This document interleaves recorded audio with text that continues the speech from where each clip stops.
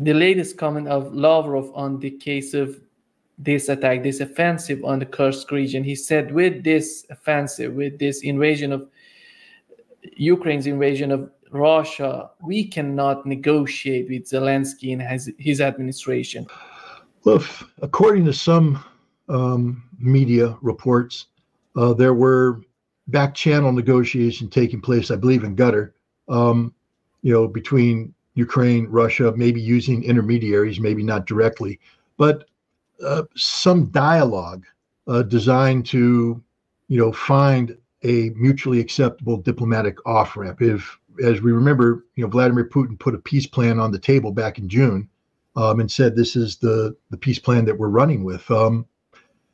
Ukraine rejected it, but the West rejected Ukraine's rejection, and so there seemed to be some effort to find, a common acceptable way to end this conflict. Russia never bought into that.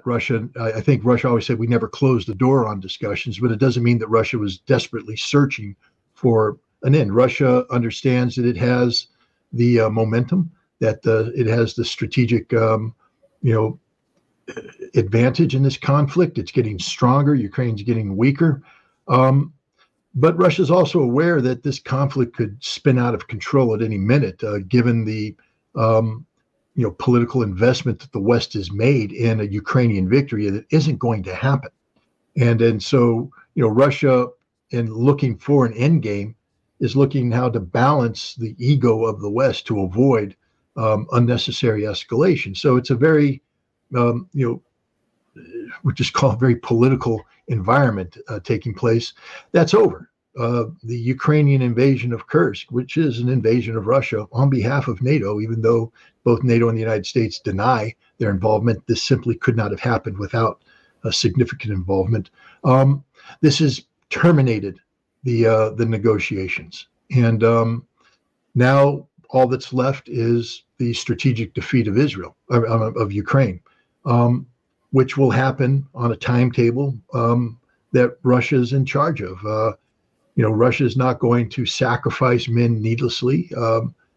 Russia is prevailing on the battlefield, even in Kursk. The Ukrainian offensive is stopped. The strategic reserves that were committed are being hunted down and destroyed as we speak. The Russians did not divert significant forces to respond to Kursk. They maintained the momentum in Donetsk, and they're on the cusp of a major victory in the Donbass, in Zaporizhia, as the Ukrainian forces reach the point of collapse, meaning that the defenses are breached. There's nothing behind them. There's some talk that Ukraine will order the remaining forces in Donbass to fight to the death to delay Russia while Ukraine seeks to rebuild a defensive line on the west bank of the Dnieper River, and then leave those forces to die, that are east of that river. This is an act of desperation. This is where Russia is, and so I think that's where we're at right now. We are looking at a strategic Russian victory. We're looking at a Ukraine that has run out of options because they basically threw their strategic reserves into this gambit in Kursk that has failed. And we're looking at a West that is watching everything that they've struggled to achieve over the course of the past, not just 2+ years of conflict, but remember, the Ukrainian gambit is something that began in 2008 when they invaded Ukraine as part and parcel of an overall strategic policy designed to leverage Ukraine into a tool capable of weakening Russia. The West is waking up to the reality that this has failed, and now they're left with this strong Russia, stronger than it was before this conflict started, emboldened by this victory over not just Ukraine, but the collective West, and angry at the West. From the Western perspective, this is a very dangerous situation. And you see confusion in Europe, in NATO, in the United States on how to respond to this. Just to show you how dangerous this is, the United States back in March modified its nuclear employment plan. That means using nuclear weapons. They modified their nuclear employment plan to factor in the new Russian reality, the new North Korean reality, the new Chinese reality. We're talking about the use of nuclear weapons. And when you say modify or update, it means that we have new war plans that envision the use of nuclear weapons against Russia under conditions that are evolving. This is a very, very dangerous situation. When Abdi Aladanov, the Chechen Russian commander currently in Kursk, says either the war ends this year or we face World War III, he's not exaggerating. This is a very, very dangerous situation that we are confronted with. Yeah. The other thing that Zelensky is asking for long-range missiles and the permission to attack Russia. Do you think that if, as you mentioned, this offensive is failing right now, but how about getting nuclears, using dirty nuclear bombs, using these long-range missiles against Russia? I don't see Ukraine using a dirty nuclear bomb. That would be just as foolish as can be.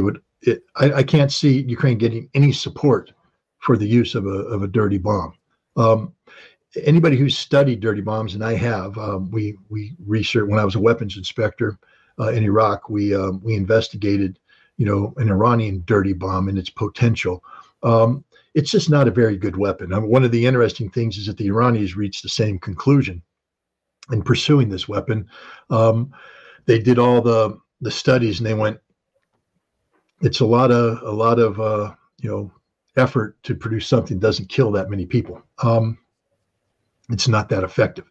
So I just don't see Ukraine going that route. I see a lot of rhetoric about this designed to gin up emotions, but the bigger threat is long-range weapons. And if the United States does provide some of these standoff weapons that you're talking about, I think people need to start listening to Russia.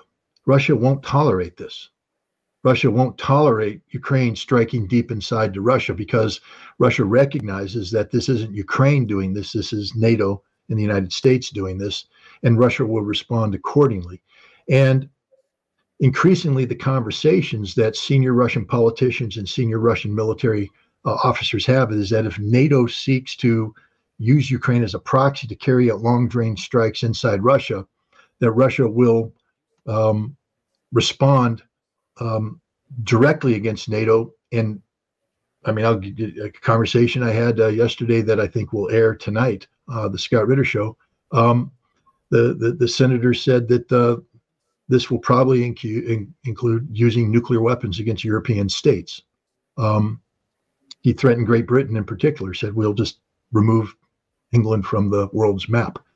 This is an active senator, a lieutenant general, retired, who has the ear of Vladimir Putin. And I've seen Russian military officers say the same thing.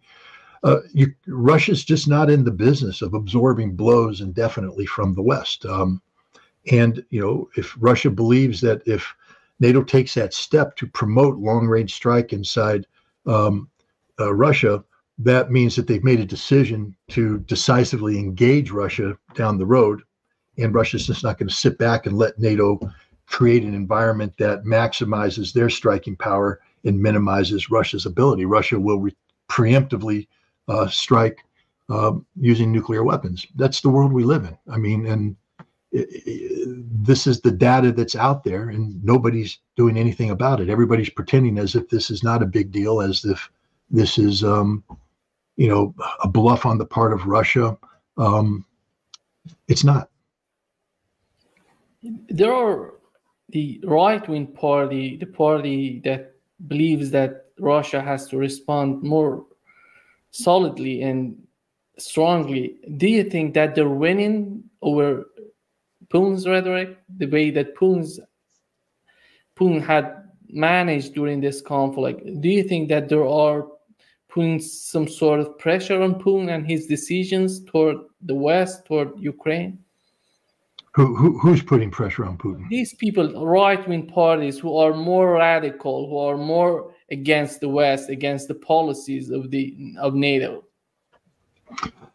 No, I think Vladimir Putin is the head of the, he's been the head of Russia for close to a quarter of a century now. I think he's very much in charge. I think he listens to people, to points of view.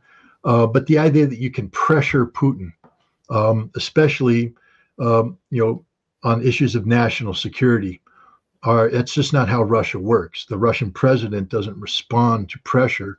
He responds to facts. He responds to reality. He absorbs this information and he makes decisions based upon that information. But the idea that the Russian president, look, he just won an election in March that solidified his position.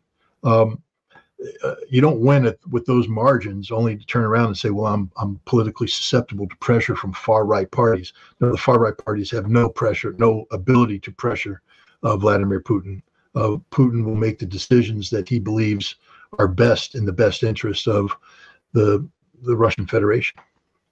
Don't you think that the way Putin is responding to any sort of escalation is just perceiving, the West is perceiving this attitude as he's afraid of us, he's afraid of escalation, he's afraid of, that's why we don't have any sort of negotiation. They don't want Russia to be at the table to negotiate with, they don't want to do anything politically, just sending weapons, more aids to Ukraine so far.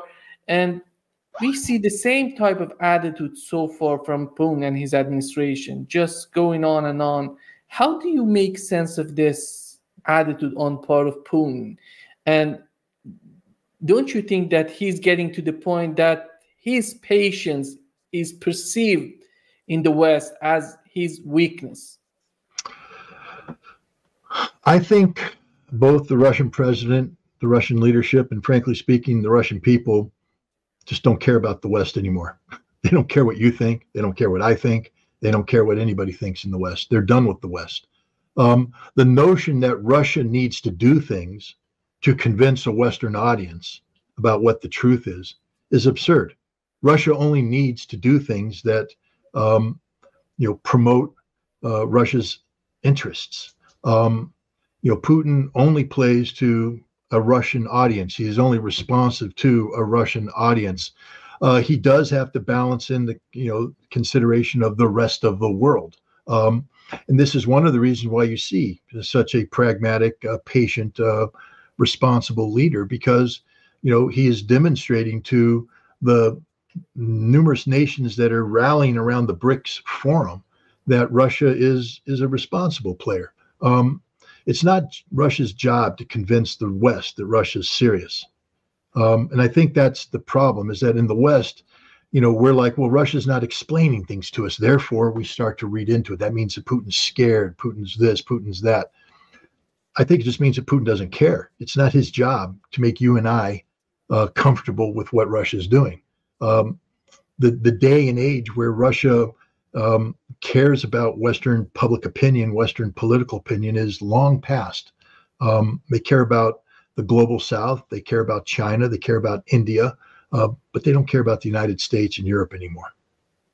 Don't you think that Ukraine going to be a continuous problem for Russia if they continue this attitude of attacking on the Russian territory, this type of just bombing civilian areas?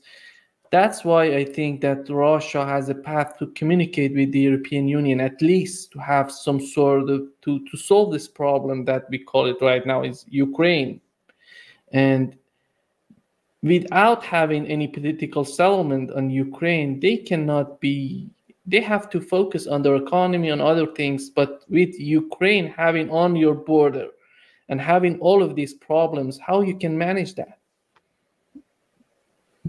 Well, first of all, the idea that Russia can view Europe as a reliable partner, because to engage with Europe means that you hope to achieve something beneficial from this engagement.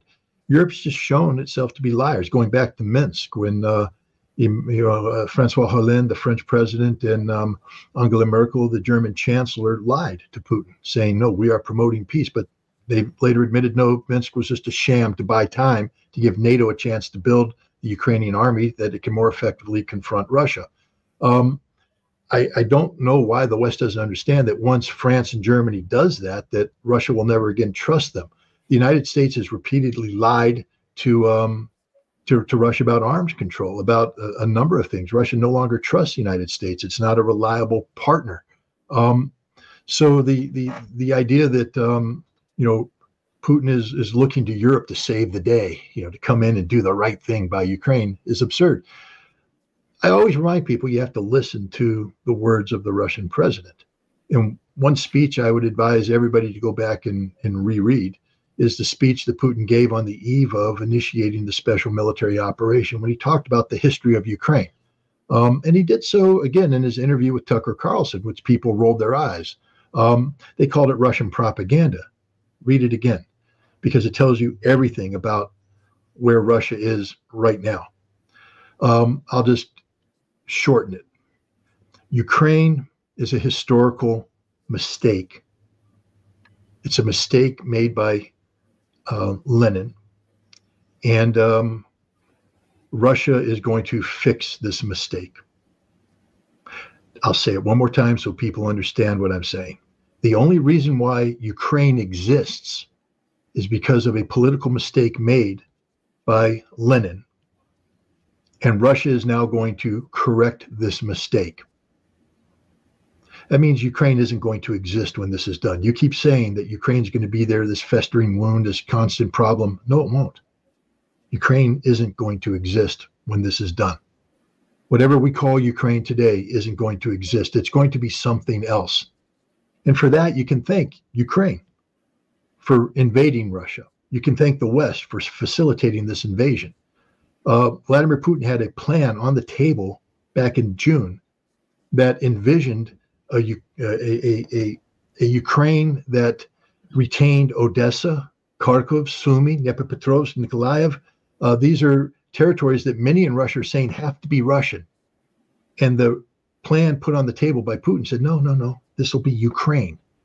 Putin was talking about an independent Ukraine. It had to be neutral. It couldn't have a NATO army in it. And the Banderist ideology had to be eliminated. But Ukraine was going to be an independent state. I don't think they're talking in that language anymore.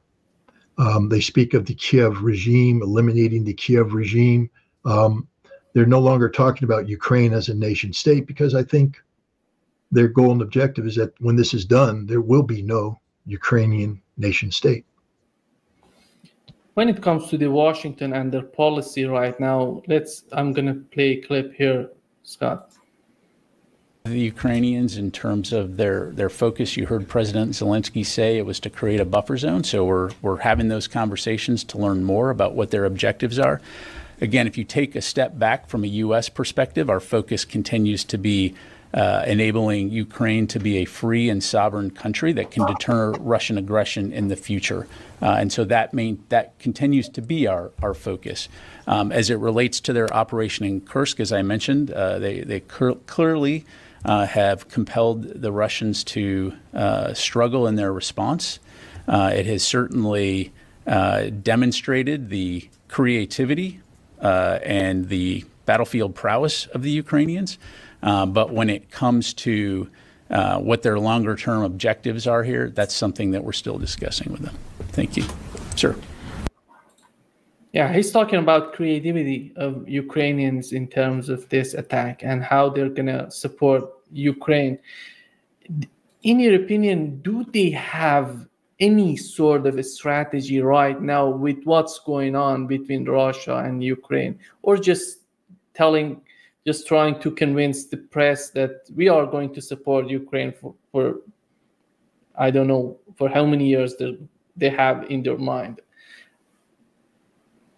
Well, I think, first of all, we have to look at what Ukraine was attempting to do with this Kursk incursion. They were seeking to take significant territory, inclusive of the Kursk nuclear power plant, to seize this territory, to get what they basically called, I forget the exact term, but it's basically to get chips on the table that they can trade for the chips that Russia has. To say, we'll give you back Kursk and the Kursk nuclear power plant in exchange for the Zaporizhia nuclear power plant and Kherson. something of that nature, an exchange that could allow Zelensky then to seek a ceasefire on terms that showed, look, he pushed Russia back. This is deterrence to Russia. That was one objective. The other one was to get the Russians to divert significant military resources from their ongoing offensive operations in the Donbass, and effectively halting those operations at the moment when they're having the greatest success, and diverting these resources to deal with the Kursk incursion. So that was the goal and objective. And, from a Western standpoint, that's those are strategic objectives. Now the West is confronted with the reality that, one, the Ukrainians didn't come anywhere near the Kursk nuclear power plant. Two, the Kursk gambit is failing. The Russians didn't divert significant resources. They responded with 2 Marine brigades and the Akhmat Special Forces that are in the process of hunting down the Ukrainians on Russian soil and killing them. This will take some time. Abdiel Adanov, the Chechen Russian general in charge of the Akhmat Special Forces, has said this is very difficult fighting. These Ukrainians have, good training. They have good equipment. They have good command and control. They fight using a different standard than any Ukrainian force has ever done before, a NATO standard. Integrating artificial intelligence into their concept of operations, modern communications, etc. But he said, we are winning. We've stopped them, and now we're killing them. That's the reality. So the Ukrainians aren't going to have any chips to trade. What they've done is they've taken their best trained forces, best equipped forces that could have been used to help stabilize the situation in the Donbass, and instead they've expended them. In order to save these forces, now they've had to take additional brigades from the Zaporizhia area and deploy them in to try and stabilize the collapse of the Ukrainian position in Kursk, further weakening their position in the Donbass. Meanwhile, Russia continues to advance almost unimpeded in the West. We're looking at the veritable collapse of Ukraine defense there. So the Kursk operation has been an absolute failure. Now the West is trying to spin it in a way that, on the one hand, sort of gives the Ukrainians a little pat on the back, saying good job, and on the other hand, washing their hands of it, saying, we don't know what the strategic goals and objectives of Ukraine are, and we're worried that Ukraine may not have the ability to accomplish that what it set out to do. Do we know how many forces they've used for this offensive? The Russians have said that 18 different units, brigades, separate battalions, regiments, basically the equivalent of 2 divisions, have been deployed in support of this, with more brigades coming up. So the number of troops is between like 9,000 and 12,000, with the potential even more being added to the fight. But they've already lost close to 4,000 casualties, dead. And they're losing more. They've lost a tremendous amount of equipment. And so, even if they're able to withdraw, a majority of the remaining bodies back into Ukraine, the equipment that went in with them, the Challenger tanks, the M1 Abrams, the Leopards, the Martyrs, the Bradleys, the Strykers, this equipment's being destroyed. They've basically sacrificed their strategic reserves to achieve, short-term political TikTok videos. It's sort of ironic that the majority of the videos that we saw early on in this conflict, showing Ukrainians going up and taking their photographs at town plates and doing things, the Russians now have responded with videos that either show those people dead or captured. I mean, that's the fate of every Ukrainian that's gone into Kursk, unless they can get out of Kursk. And Russia is not just striking back at Kursk, but they're striking the logistical support hubs and command and control hubs in Sumy province. And they're just devastating. As Ukraine brings up reinforcements, they arrive in Sumy and they're hit by the glide bombs, and they never make it in. So this is just devastating all around for Ukraine. And how about the percentage of mercenaries, Scott, in this operation? Do we have any sort of information on that? Well, I don't have an exact number. I do know that the Russians have provided anecdotal evidence that when they monitor the communication nets, they hear a lot of Polish voices, a lot of French voices, a lot of English voices. But in terms of the prisoners that they present, the bodies that they show, these are primarily Ukrainians, and so I would guess that you have, for instance, the International Legion that is there, multiple battalions of troops, but the vast majority of the troops that were engaged in this fighting are Ukrainian troops. And in these mercenaries, do you think the majority of them are just fighting for money, or they're just believing in what they're doing? It's hard to get into the motivation of a mercenary. I think many of them are just adventurers who have become addicted to war. A lot of the Americans and some of the British are people who volunteered previously to fight against ISIS in Syria on the side of the Syrians. And they've become addicted to war, and so they go there. Others are people who are unsatisfied with their situation at home. Others are military veterans who didn't see combat while they were in, or were in jobs that wouldn't allow them to see combat, and they decided they want to prove their manhood. I can't speak to the motivation of these individuals. I think it changes per person. The money isn't that good. It's not the equivalent of what a Blackwater operative was earning in Iraq. But it's a chance to go out and kill Russians, and so that is something that many people find attractive. And the other thing that Russians were talking about was the U.S. journalists in this region. Do you think, what would the motive of this sending journalists to the region, and is that based on international law? Is it against international law? How do you find it? I think a journalist is a journalist. They do their job. Generally speaking, journalists are held accountable to the laws.